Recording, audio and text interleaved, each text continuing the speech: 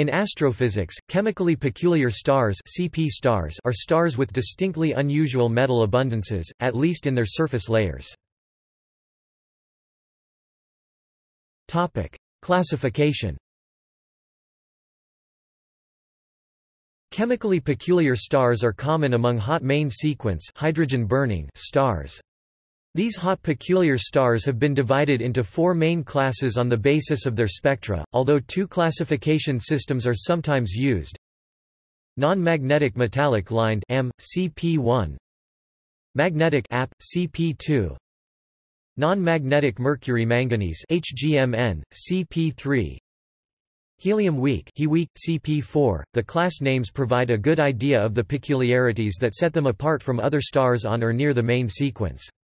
The M stars CP1 stars show weak lines of singly ionized Ca and or Sc, but show enhanced abundances of heavy metals. They also tend to be slow rotators and have an effective temperature between 7000 K and 10,000 K. The AP stars CP2 stars are characterized by strong magnetic fields, enhanced abundances of elements such as C, Cr senior and Eu, and are also generally slow rotators.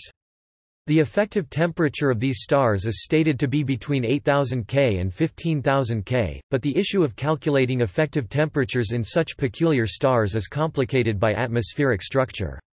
The HGMN stars CP3 stars are also classically placed within the AP category, but they do not show the strong magnetic fields associated with classical AP stars.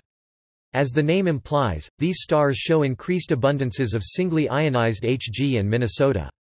These stars are also very slow rotators, even by the standards of CP stars. The effective temperature range for these stars is quoted at between 10,000 K and 15,000 K. The He weak stars CP4 stars show weaker He lines than would be expected classically from their observed Johnson UBV colors. A rare class of He weak stars are, paradoxically, the helium-rich stars, with temperatures of 18,000 to 23,000 K. Cause of the peculiarities. It is generally thought that the peculiar surface compositions observed in these hot main sequence stars have been caused by processes that happened after the star formed, such as diffusion or magnetic effects in the outer layers of the stars. These processes cause some elements, particularly He, N and O, to settle out in the atmosphere into the layers below, while other elements such as Minnesota senior, Y and Zr are levitated out of the interior to the surface, resulting in the observed spectral peculiarities. It is assumed that the centers of the stars, and the bulk compositions of the entire star, have more normal chemical abundance mixtures which reflect the compositions of the gas clouds from which they formed. In order for such diffusion and levitation to occur and the resulting layers to remain intact, the atmosphere of such a star must be stable enough to convection that convective mixing does not occur. The proposed mechanism causing this stability is the unusually large magnetic field that is generally observed in stars of this type. Approximately 5 to 10% of hot main sequence stars show chemical peculiarities. Of these, the vast majority are AP or BP stars with strong magnetic fields. Non-magnetic, or only weakly magnetic, chemically peculiar stars mostly fall into the AM or HGMN categories. A much smaller percentage show stronger peculiarities, such as the dramatic underabundance of iron peak elements in Lambda Boötis stars. SN stars.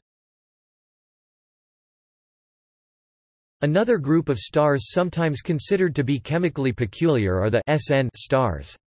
These hot stars, usually of spectral classes B2 to B9, show bomber lines with sharp S cores, sharp metallic absorption lines, and contrasting broad nebulous N neutral helium absorption lines.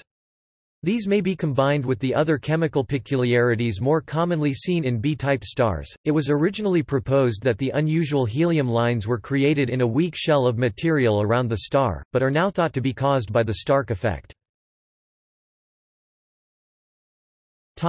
Other stars.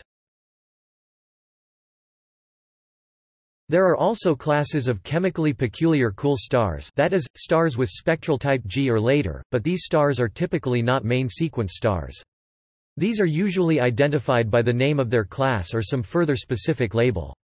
The phrase chemically peculiar star without further specification usually means a member of one of the hot main sequence types described above.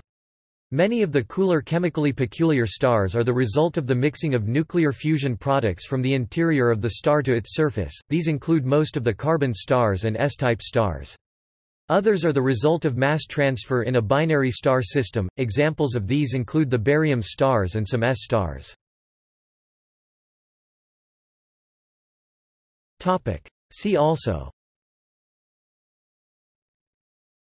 Shabilsky's star, metallicity. References